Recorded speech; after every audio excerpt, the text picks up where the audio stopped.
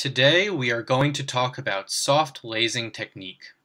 This laser technique removes tissue layer by layer, starting from superficial dead cells to deep dermis. You will see instant facial brightening after the procedure. There are 4 steps using a Q-switched YAG laser with soft lasing technique. First, we do a spot test for clinically effective signs. Step 1. Superficial dead cell removal. Using a Q-switched YAG 532 nanometer wavelength laser.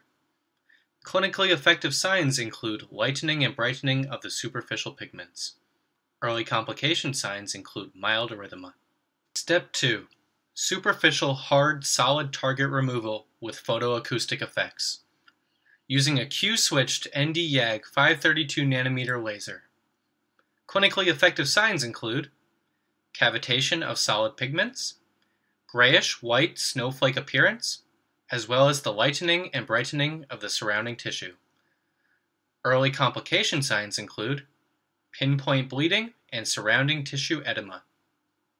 Step 3 and Step 4 aim to treat deep pigments, mostly liquid pigments, using a Q-switched YAG 1064 nanometer laser. Step 3.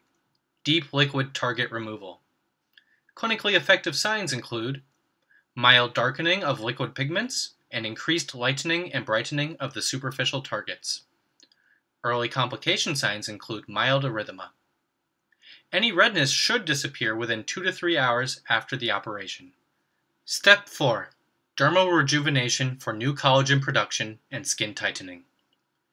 The fine line will disappear and the skin will look younger.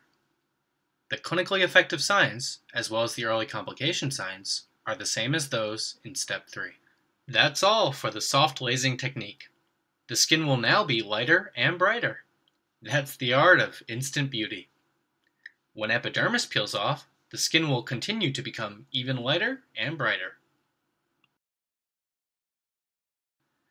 If you'd like more information about cosmetic lasers, please follow us on Facebook at Renovia ABLS or call us at 084-439-0391.